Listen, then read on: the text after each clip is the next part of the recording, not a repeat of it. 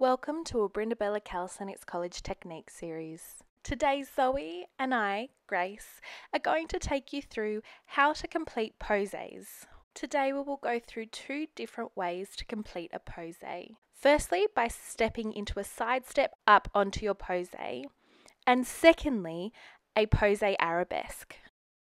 What we don't want to see when you're completing a posé with your foot in a releve, so when you step onto the side toe point, is that your hips are out of line with your bottom sticking out to the side, that you are turned in, meaning that your knee is facing forward, that you're on a flat foot, that your releve foot is not by your knee, and that you have a relaxed deportment. What we are looking for when we complete a posé is that you have beautiful turnout from the hip, meaning that the leg that's in releve, the knee is pointed to the side. We have beautiful deportment with a strong core. Our foot is pointed at our knee. The foot that is on the floor is well pushed up through demi, and that our hips are well in line with our shoulders. Join Zoe as she completes 4 posés on each leg, stepping up into it from a side step. Watch as Zoe completes these, really focusing on her technique, pushing right over that foot on the floor and turning her hips out so that that knee is pressing back and towards the wall.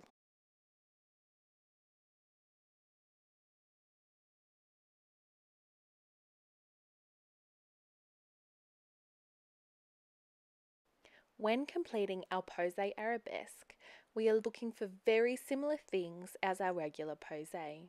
What we don't want to see is that our hips and shoulders are out of line. We're standing on a flat foot, that we're turned in, we have bent knees and relaxed deportment.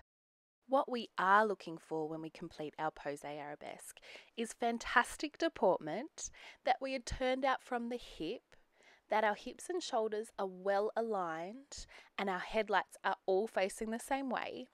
Our feet and legs are extended and pointed. And lastly, the really important part is that that foot is nice and high on demi, completing the posé action. It's time now to complete our Posé Arabesque exercises with Zoe. Here Zoe is going to step onto her straight leg with demi into an arabesque 4 times on each leg. Watch as she slowly controls coming in and out of the position, really concentrating on her technique. Pushing high on demi through that front foot, extending through all arms and legs and keeping well aligned.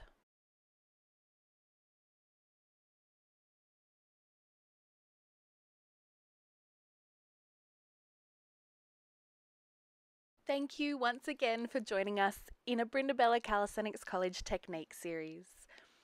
Zoe and I really hope you enjoyed today's lesson on Posé Arabesques, and we look forward to seeing them in the near future.